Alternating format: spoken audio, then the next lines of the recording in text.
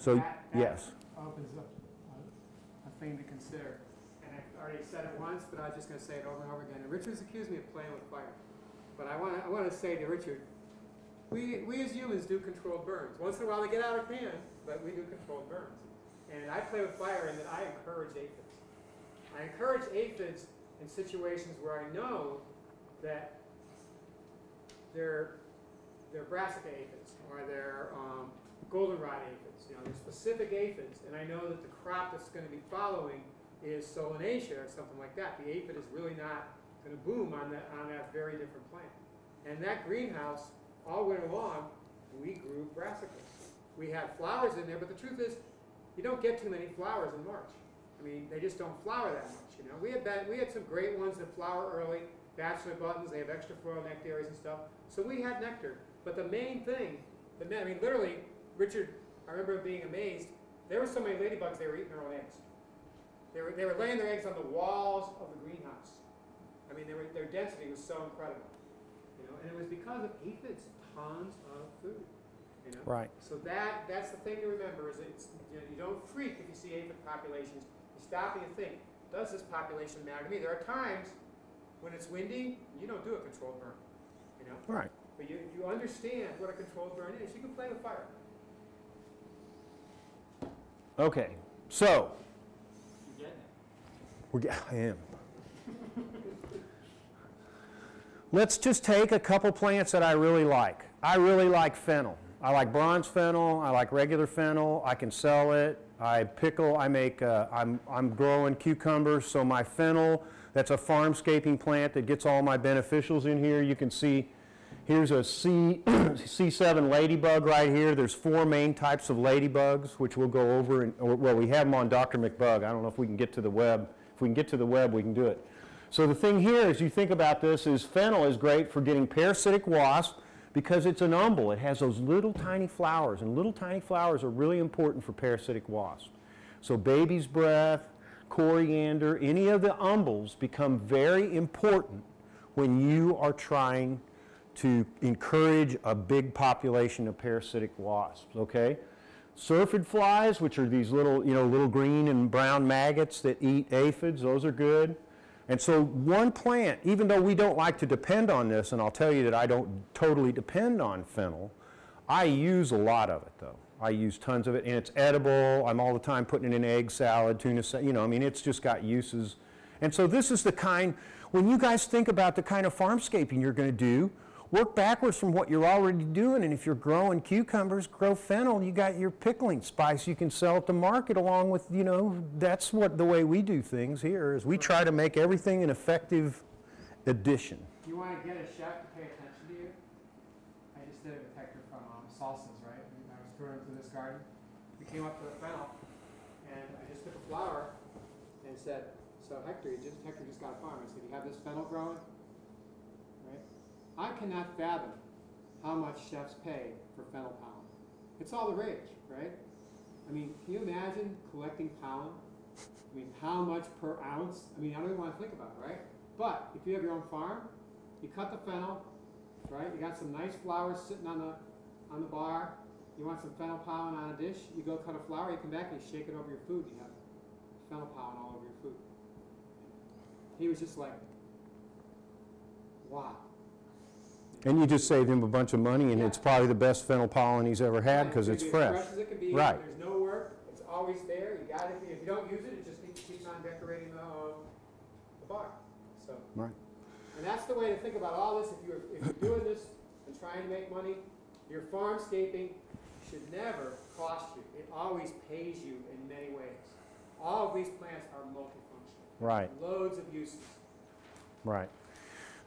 Back to broccoli again, because we did a lot of work on broccoli. Oh, the thing I got to tell you guys, the first year that we did that grant, we grew, harvested, and sold 21,753 pounds of broccoli. And I know because I cut just about every piece of it. Not all of it, but there was 8,000 pounds I didn't cut. Jewel Morrow down by Canton down there cut 8,000 pounds of his. Now, I want to show you this because here's an old broccoli plant, or this could be one of your other crucifer plants, and it's got these parasitic wasp cocoons on it. If you till them under, you're going to kill them. So you can do one of two things. You could either take a row and leave it until the spring, till you see the cocoons pop out, because what will happen is there'll be a cocoon and the end will pop open. It'll look just like a capsule that's just popped open. And then you know you can go on ahead and till that, or you can do what I would do is I'd go around and just grab these, get a big bundle of them and just go throw them up in a corner of the field, and then I could till everything else under. And when I was taking this picture, I was only looking at those cocoons there, and later on I noticed there's another mass of the same. This is called Coetzee glomerata. This is the one that gets an imported cabbage worm and pops out of it like the alien all over. Okay? So, don't just think about what's going on right now. You've got to make that bridge between the end of this season and next spring. And if you keep these high populations, if you can ride herd on the first generation of these multi-generation insects, you got them whipped. If you don't have control of them in the first generation or so, then you're going to be playing catch up and spraying BT and neem or whatever, you know, to control this stuff. Oh, I'm sorry. There's a thing to consider here. It's a bit of a paradox for us as growers, because you're holding over that broccoli, right? You're also probably holding over alternaria if you're a typical farmer around here. So what you want to do is pay attention. When you've seen that those beneficials have passed out and stuff, then you do get that residue, get it to your compost pot, get it hot, clean it up. You don't want that source of those spores later on when it gets hot and humid. Those guys are long gone by the time it's hot and humid. So you let it go early, but then you do clean it up. You know, but it used to be, I always believed, and it was like, it was a ritual every fall. Totally clean the garden. Nothing left from the year before. Right, it's nice and clean. All bad stuff. Not true. It's a mix. Right. You just don't have black and white in the world. So you have to do that dance. You have to do that balance, you know. And then two other great ones that likewise are wonderful arborists for overwintering insects are comfrey and yarrow. Yep. Because of their structure, those leaves, right? The way they layer, perfect place for both the pest and the beneficial. You have to get that. We're not saying this is how you get rid of pests. You get rid of pests and you're in big trouble. This is how you get your pest in control, in balance. Right? You want to tip the scales in your favor, but you know, I am telling you, if you were growing commercially like we were doing, you know, Charles was right. Charles was right to have that field sprayed, even though we had gotten it all the way there, you know, and proved to him. His wife was coming out to me throughout the whole season and coming out and being really nice to me and going, "Would you like some tea? I feel so sorry for you because this is not going to work," you know. And I'm like, okay, have I got a surprise for you a little bit later on? And see, even as an organic grower, we always spray our broccoli once, you know, and we Right. spray it right as it's cupping. That's right. Because the beneficials have a hard time getting inside the flower. And so you end up with gorgeous broccoli, your plants look great, boy, you aced it, and then your customers, your CSA members, this happened to me That's when right. I grabbed a spray once, cooked that broccoli, and there's a green worm in there, boy. It doesn't work. Right. You know? So once you do spray, it's not like we say never spray, but you learn when Right. to dynamically use those sprays and not Right. deprive the beneficials of their food sources and their nurseries, so you have the next layer, the next generation of beneficials. And so he's making a really important point, and this is a trick that we use and I'm kind of focusing on broccoli here just because it was, you know, one of the things that we really worked on a lot. But when those plants cup, right when that head's a little button head, if you spray then, nothing can develop. It's 2 weeks from the time you have a broccoli that's buttoned like that to the time it's like that. There's no caterpillars or anything that can develop that fast that I've ever seen, at least up where we are. Now, it's a little warmer down here, and you guys might have, you know, I mean, I'm up in supposed to be the coldest spot in North Carolina. I don't know about that anymore. Okay, and the other reductionist thing that I'd say, because we're at these meetings and people are always wanting to know what percent, all right? Well, really, do as much farmscaping as you can do. For the reduction people that I talk about, somewhere between 1 to 5%. And one of the things that we do and is commercially available are various farmscaping mixes that you can drive over. So if you've got a takeout row, you've got a row every 7th or 8th row in a big field, for those of you that have big stuff, then you could take and make that your farmscaping, and you you know, you didn't sacrifice any of your planting field for that, okay? Two tricks that we use here, and Kenny Haynes actually, I love, on the bigger scale, he did it too. What Kenny would do is, big farm, right, hundreds of acres, lots of roads that you hardly ever drive on. Once the crops are in there, there could be weeks and weeks before you drive on them again, right? He sowed them all the buckwheat. If he had to drive on, he drove over the buckwheat, killed some, but the stuff all in between grew. Then if he had a pest problem, what did he come through? Mow those roads, where the benefits go, into his fields. Right. What do we do here? We're sowing winter cover crops, right? We're mixing buckwheat into our winter cover crops. We always do. I mean, that's stupid, right? We're waiting to see. They're going to freeze. It's not going to work, right? But buckwheat this time of year, it goes to flower this tall. Right. You know? And so we have huge amounts of nectary, of food sources for our beneficials because we wasted a little bit of, quote, quote, wasted a little bit of buckwheat seed, you know? And maybe a bunch of it will freeze and not get to flower. So what? You know? Another trick that we've used with buckwheat, which Brinkley Benson taught us, was if you've got buckwheat up where it has 2 nodes and it's bloomed, you can weed eat it and then it'll bloom again. So we would have cut and come again buckwheat.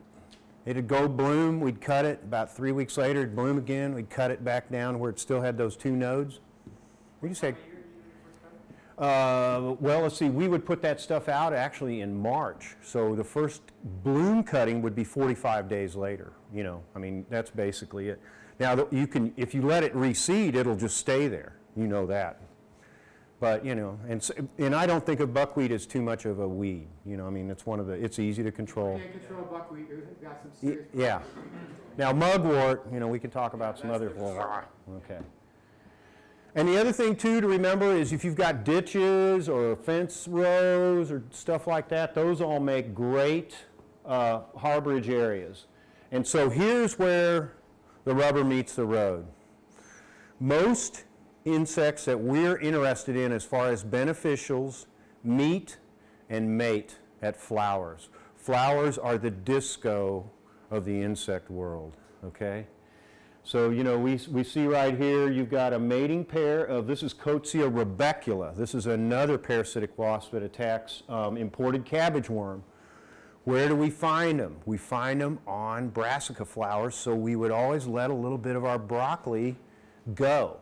People drive by and go, you let that roll of broccoli go. It was like, yes, we did that on purpose. Drive off.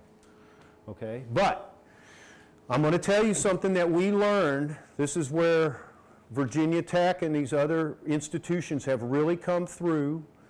We were able to show that if you had a well-fed mated female wasp, she would lay 10 times more eggs. 10 times more eggs than if she's poorly fed.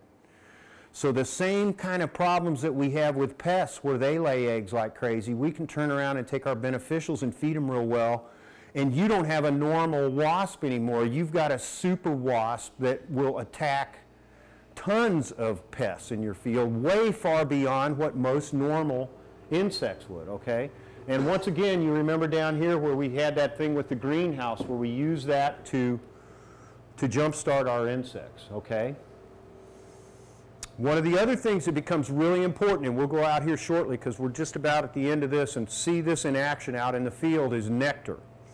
And I don't just mean nectar from flowers. I like tulip poplars. Now this is for the Typhia wasp that attacks Japanese beetles. We figured out that this tree was where we could collect these wasps and move these wasps, okay? So, as we said again, 3 to 10-fold more eggs laid if these things have been fed well. Okay, so and remember, it's not just flowers. These trees bloom out here. I've got holly, and the holly's blooming right now, and it's covered in beneficials. So there's all these shrubs and different things, and this is just a matter of observing. Okay, so here's some of this work that I did in China. I went to China 12 to 14 times. I can't remember how many times I went. This is my buddy Hung Yin, who worked with me at the Beneficial Insect Lab in Raleigh. This is peanuts. When I got there, I thought, they said it was red hemp. So of course I'm a hippie. I thought I'd died and gone to heaven here, you know. But What this is canaf, okay? This is canaf going all the way around the edge of this field, but this is a food plant for those Typhia wasps. And these guys would introduce a certain amount of wasps. They introduce 1 wasp per 10 grubs. They know how many grubs are in their fields. They introduce this with canaf and some other food plants they have, like sweet potato, and we get control. Now, this is just the corner edge of the field. I just, it comes out here bigger, but I just wanted to show you guys. Those are nectar glands that are not associated with flowers. So they're extrafloral nectaries, and a lot of plants have extrafloral nectaries. Bachelor buttons has extrafloral nectaries. Sweet potato, at the base of every sweet potato leaf, there's 2 little sugar nectaries. Vetch, cowpeas. Yes, a lot of your legumes. Yeah, so you grow your cover crop, you get the benefit of the cover crop, and you feed your beneficiaries. All right.